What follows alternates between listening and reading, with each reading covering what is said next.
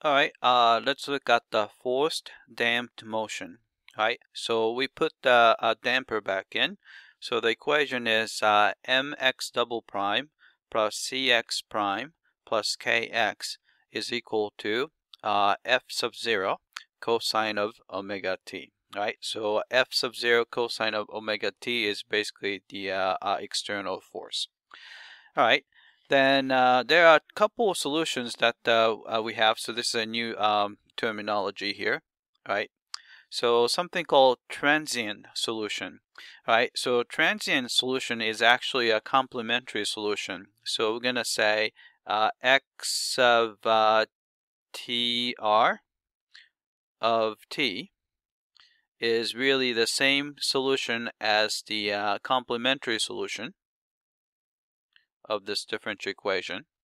And we notice that since there's a damping, so complementary solution is the solution of the homogeneous equation, which means that the right hand side is 0. So there's no external force, right? So because of the damping, of course, the motion is going to eventually die down.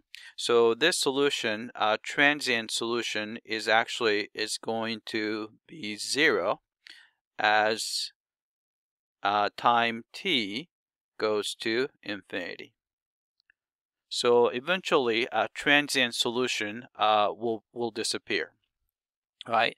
And the second kind of solution is a steady periodic solution, right? So this is again a fancy name for, so I'm going to call it the x sub sp, steady periodic solution, is the particular solution x sub t, right?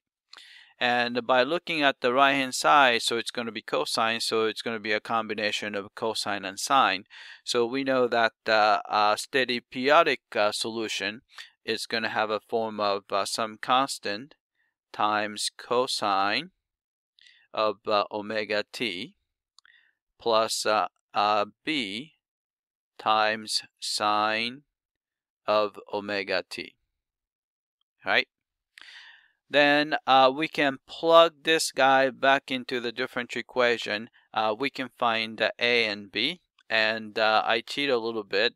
So once you've done the substitution and solve for a and b, you will get this following expression, right? So a came out to be f sub 0 times quantity k minus m omega squared all over quantity k minus m omega squared, quantity squared, plus cw quantity squared.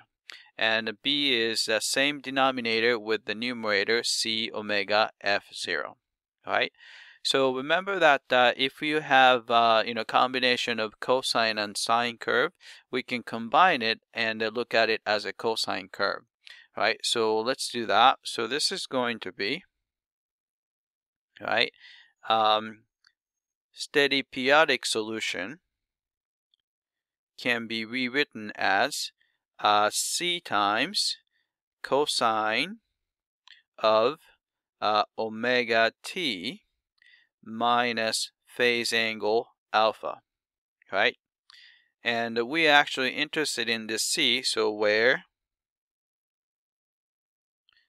all right, c is going to be simply square root of a squared plus b squared, right?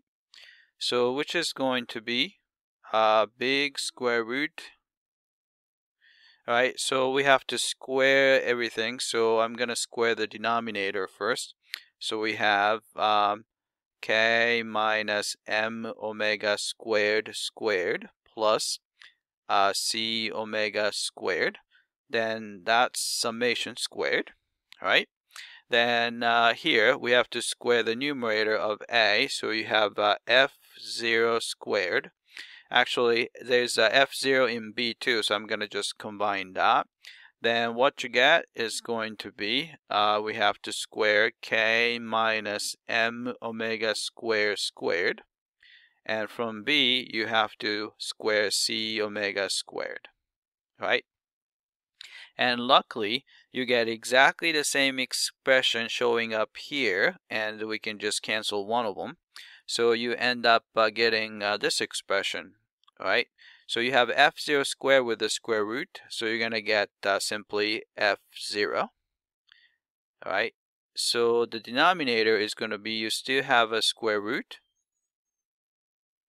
right? So you're going to have k minus m omega squared plus c omega quantity squared, right?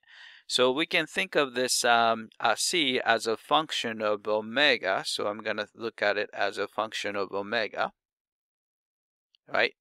So you can see the amplitude of this cosine curve depends on this c of w, right?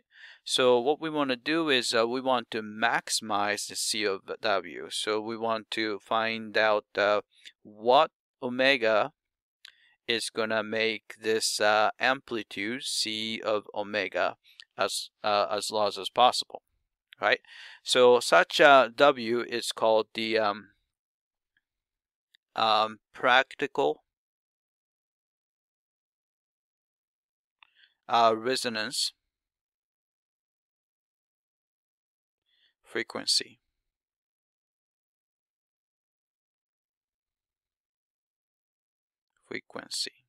Right? So the omega, which is actually a circular frequency that maximized the c of omega, is called practical resonance frequency. Because with that omega, the amplitude of a steady periodic solution is the largest. All right, that's it. I hope that this was clear.